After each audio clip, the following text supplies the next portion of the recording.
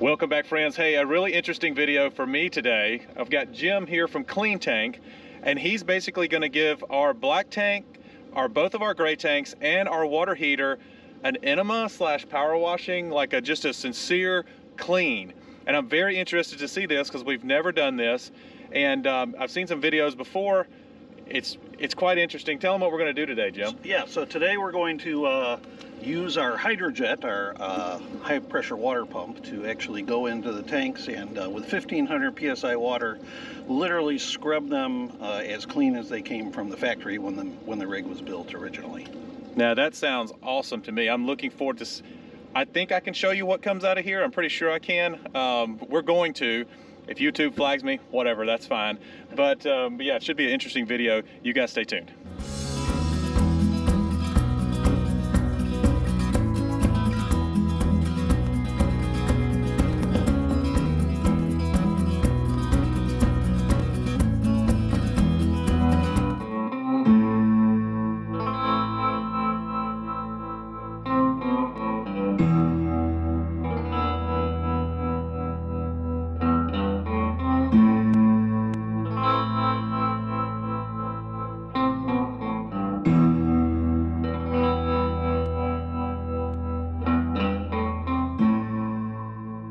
Jim, what are we doing here? You've got all your stuff out. This is some cool looking stuff. So what's next? Okay, so first I should say.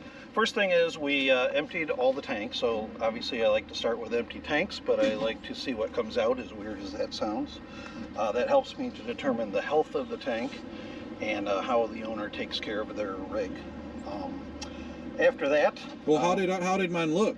Yours actually looked pretty good. You just got here yesterday, so there wasn't a lot in there. Correct. But I do like to start with something in the tanks, although if customers do end up emptying them, no big deal. We can kind of work from there as well. While I'm doing the cleaning, I will be able to see what comes out, obviously, and that'll help me to diagnose something. Now, I do have a question for you. Yes. What do you use, a tank additive of any kind? Yes, we do. What do you use? Well, we used Happy Campers for a couple years, and then recently we've been trying the Unique RV Digest. Okay, so those are both tank additives that are intended to break down things in your tank, correct? Correct. Okay, which you think would be a good idea, but actually, when you think about this, this is a holding system or holding tanks, not a septic system. So you really don't want anything in your tanks breaking down what's in there.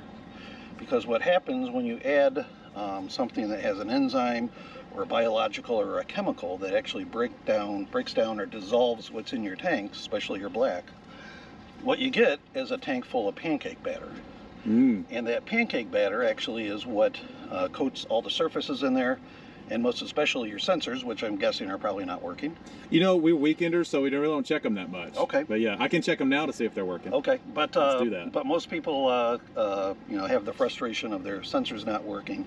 And to be honest with you, it's the tank additive that you add almost from the beginning of ownership that causes that situation. So this is interesting stuff. So let me be clear from an owner's standpoint. I flushed this thoroughly the last time I was here, and I've only been here for a full day. Maybe this is TMI, but no number twos to this point on this trip. So I feel like, as somebody that doesn't know yet, that this tank is pretty darn clean. So when I flush it, I'll close it and let the black tank flush fill again, and I'll let the gravity of the water to pull stuff out, and I'll do that a few times, and it runs clear. So from my standpoint, I really think this thing is clean, but I'm afraid we're going to find out a little different here in just a minute. So let's go check my black tank sensor.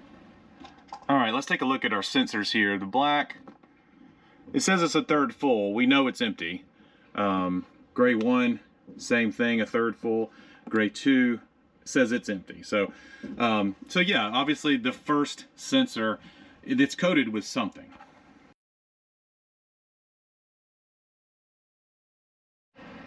All right, Jim wants to make sure, just to be clear, he can't guarantee that he's going to get your sensors to work because there may be some wiring stuff, but yeah, how often do you think you get them working?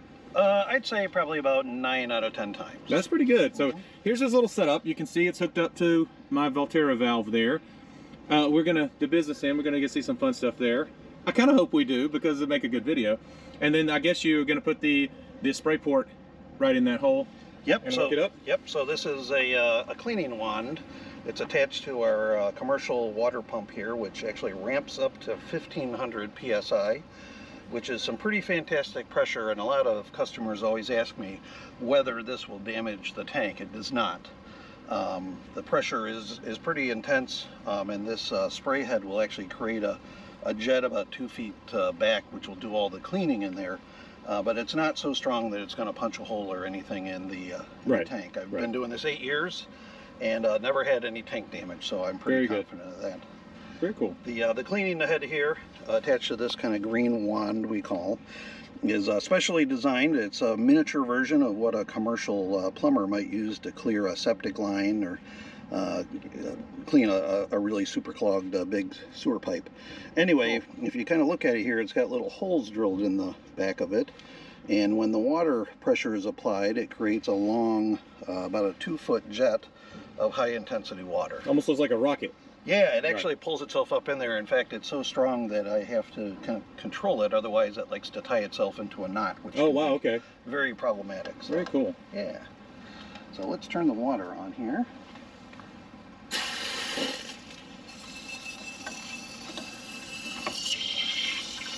And let's get the pressure going.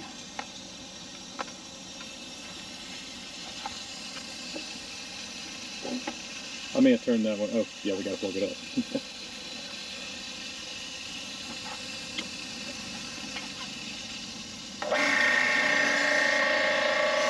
Well, there's a look at the pressure that happens. Now, it's obviously not going back 2 feet because it's blocked by this 3-inch pipe, but you can see that it's pretty intense. Very cool. And as soon as I let go, it'll pull itself right in there. Yeah. I was almost nervous about this. Oh, you can hear it going through the tank.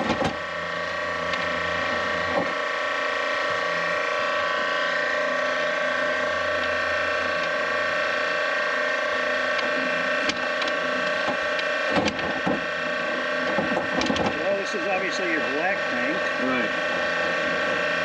And this is the one that is super clean according to you, right? Right, yeah. So nothing should be coming out. Yeah, we've got some residuals in there. Yeah, the reason that happens basically is your tanks are long, flat boxes. Right. And they tilt to the opening side. There's a 3-inch or 1.5-inch hole, depending on which tank it is, where the waste comes out of. And basically, like using gravity, the waste and the water come out. The problem is that the waste, especially in the black tank, collects in the corners on either side of your exit hole. Right. And over time, that just builds up more and more and more. It's something that your black tank flush can't get out. Obviously, you don't have any gray tank flushes on this rig. Some big motor coaches do, but for the most part, RVs don't have a flushing system on the gray tank. This is, you can kind of hear flopping around in there. I'm very careful to control it so it doesn't tie itself in a knot. And what it's doing is it's jetting out everything that's in the tank. Wow, that's a lot of stuff coming out there. A little bit of a twist in there, so just get that out and go back in. So I continue to do this until I'm satisfied that it's loosened everything up. I'm looking for a decrease in waste and a clearing of the color of the water that's coming out. And generally when I'm doing the black tank, depending on how bad it is, I'll clean this tank for anywhere from 5 minutes to half an hour. Right. Now your tank is not too bad, to be honest with you. Okay. Well, that makes me feel better than I'm doing something good. Yeah, we're not going to be here for a half an hour cleaning this one out. Well, I think part of this is, you know, RVs are still a lot of times designed for that R, which is recreation. And now a lot of people live in them full time, but I think it helps that we dump ours. I mean, we rarely have anything sitting in it for more than 2 days. So. Yep. Well, it is important again to remember it's not a septic system. Right. It's not a flush and forget like you have at home, so you have to take care of it. And I guess the biggest lesson I would give to my customers is that they use a lot of water. Right.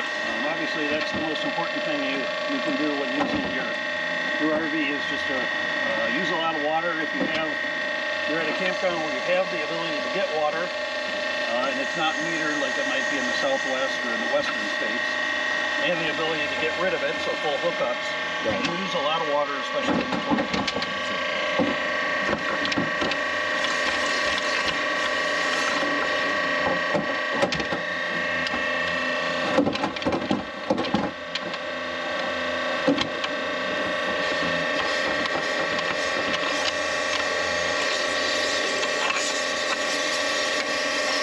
So I am noticing no big chunks of toilet paper.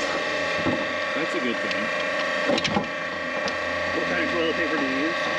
Great value from Walmart. Okay, so the big belief in RVers is what kind of toilet paper to use. Right. A lot of people say they should use RV toilet paper or one-ply toilet paper. And I'll give you a little tip here. As long as you follow two rules, one being that you don't make a massive wad of toilet paper when you go to use it, and number two, that you use enough water. You can actually use whatever toilet paper you would like. Yeah. Yeah, I think that's obvious here. So if you like the 3-ply, double quilted, lavender scented, go ahead and use it. If you want to buy the stuff in the RV park store for $8 a roll, go ahead and use that too. But if you're boondocking, be careful. Yeah, boondocking is a little bit different situation. There you're conserving water, so things are a little bit different. Okay guys, so we're not sure how much you heard because of the pump, but just in short, Jim's telling us about toilet paper. As long as you don't use a huge big wad of it and you use a ton of water, you're going to be good to go. Obviously boondocking is a different situation. Our tank looks fairly good, so I'm glad to hear that. But let me tell you, there was a lot more that came out of there than I was expecting. So, so yeah, Jim, any additional tips before we crank the pump back up? Yeah, like Corey said, just use a lot of water in there. That's the most important thing to do in any of your tanks. I'm about to do the bath gray tank, which will be pretty clean. They always are. There's a lot of water that moves through there. And then after that, we're going to kind of move the wand up to the front of the rig where the galley gray tank is, which is always the worst. Gray tanks always have a lot of mold in them, and that's because it's a hot, wet environment or mold spores that are floating around. So that typically is what I see when I do the gray tanks, especially the galley one. Very cool. Okay, I'm looking forward to it.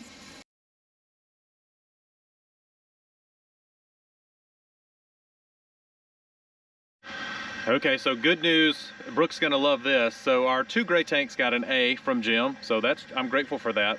And our black tank got a B, which I'm actually very happy with that too. I think, again, a lot of that is being recreational, just weekenders. Nothing really gets to sit in there.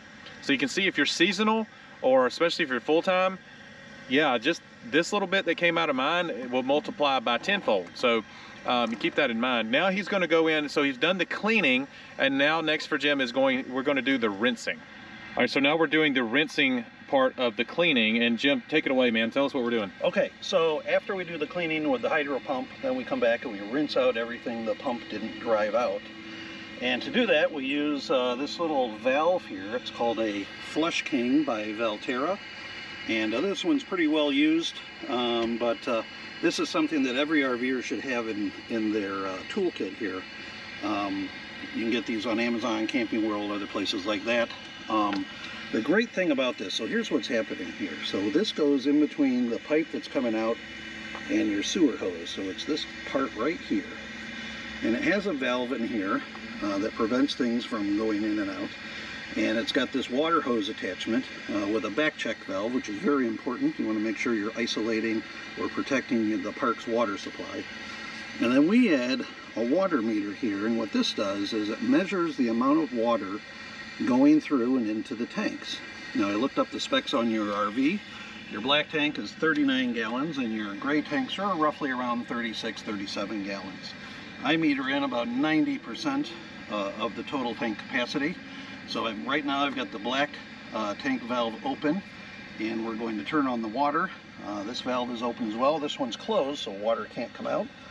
And now the water is going to shoot up into the black tank.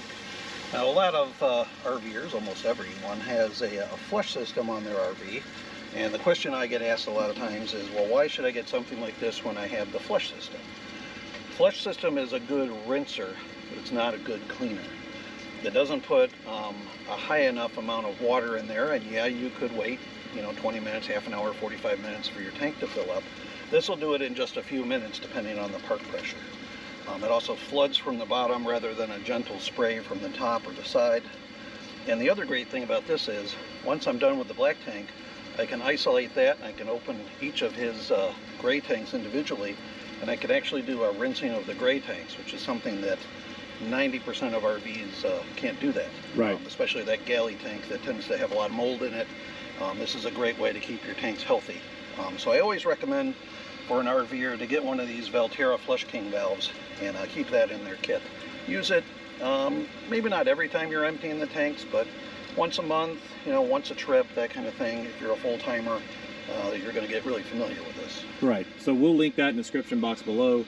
I'll link Amazon, but go look, see if you can find it on sale as always. So I do link the Amazon links, but yeah, sometimes you can find stuff on sale. So we're going to wait till this fills up, and then we'll show you what comes out. All right, guys, one last tank. Here's the galley. Let's see what rinse is out of here. So our tank's got an A from Jim, but he's definitely had a few F's in his day. So even if you think you're taking good care of them, I guess it probably just goes along with how you use them too. Yeah. Like we were talking about, full-timers, part-timers, seasonal guys. Yep, people ask me how often they should have this done. If you've never had it done, get it done at least once, and we grade and we assess how your tanks are. I actually keep pretty detailed records on all of our customers. And if your tanks are, average or maybe a little below average, then I teach you what you can do to improve that, how to take care of them a little bit better. And then I recommend that you get them done about a year later as well, just so we have a comparison the second time. And if you're doing great then, every other year, maybe even every third year would be fine. But definitely, if you've never had it done, even if it's a rig that's 6 months, a year old, I recommend that you get it done. Yeah, so what you're seeing here is about, we got this rig in late 2017. Like I said, I'm a pretty big stickler on rinsing it and filling up the tank and letting the gravity of the water come out. So maybe I'll do a video on that. But I am glad that we've had this done. We're going to talk a little bit here about the water heater when we get done here with these 3 tanks. Jim and Clean Tank also provide that service. We're not going to do that in this video. I'll link that video at the end of this video. I just literally rinsed my water heater, so we're not going to do that, but he's going to give us a few tips on that, so stick around for that. But yeah, this has been a fun video. All right, guys, we're going to finish off with a couple of tips for your water heater, and then we're going to go inside, and Jim's going to show us exactly how he wants us to use the additive that he has. So yeah, go ahead, Jim. Okay, so there are basically 2 types of water heaters in most RVs. And I'm not talking about on-demand, I'm talking about a water heater unit itself. There's, like this one, it is an Atwood, which you can tell because it says Atwood on the label. It also has a nylon plug, and it also tends to be smaller. Now, Atwood got bought by Dometic, so sometimes it'll say Dometic, but generally they're all the same type of water heater. The other type, and those tend to be larger, is called a suburban water heater. And it's a bigger unit. Instead of a nylon plug, it's a little metal plug. Behind that metal plug is an anode rod, and an anode rod is a softer metal than the tank. And the reason you want that is water likes to react with metals. That's why iron rusts. And in the tank here, the water is looking for something to react with. So in a suburban water heater, which has an anode rod, it's an aluminum anode rod inside of a steel tank. The aluminum is softer. That anode rod is a sacrifice.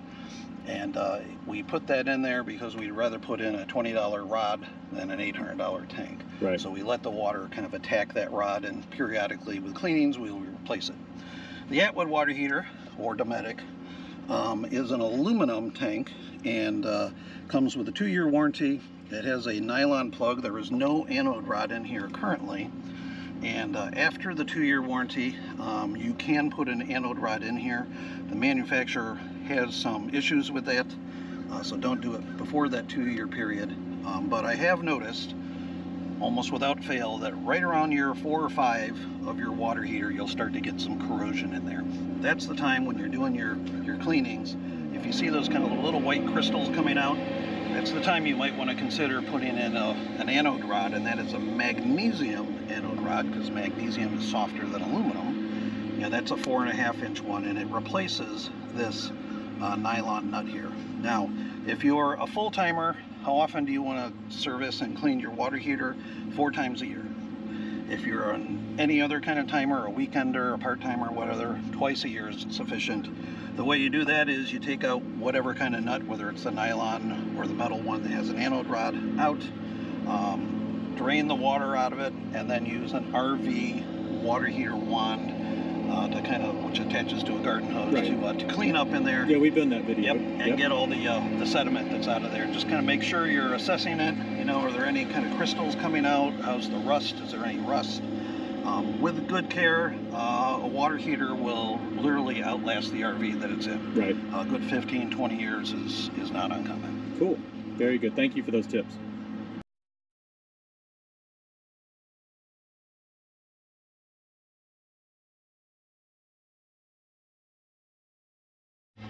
Okay, so as we mentioned, Jim has a, here it is, Clean Tanks RV Holding Tank Solution. And what different flavors do we have? Actually, what different scents do we have? Yep, so we use pine sol in making this. We're kind of a believer in the traditional. Pine sol now comes in 3 flavors, like you say. Pine, which smells an intense pine smell. And I'll let you know that pine sol hasn't used pine oil since 1982. So pine oil is very corrosive. It's actually used in cancer treatment. And you want to be careful if you're not going to use pine sol and you use some other pine oil cleaner. Just be very careful about it. But it comes in the pine sol smell, which we have right here, the pine smell, and then there's a lemon, which is equally intense, and then there's the new purple lavender, which I don't think smells much like lavender or anything at all really, but it's a pretty purple color. And we give a bottle of this out with every one of our tank solutions or tank services. And we also provide the recipe for it free. You can buy it from us, but to be honest with you, it's just easier for you to make it on your own for us. We appreciate that. Yeah, so on the bottle is the recipe for this size bottle, so it tells you how to make it. And then on our website, which Corey will link to, is the recipe for a gallon bottle. You can make a gallon for about $5.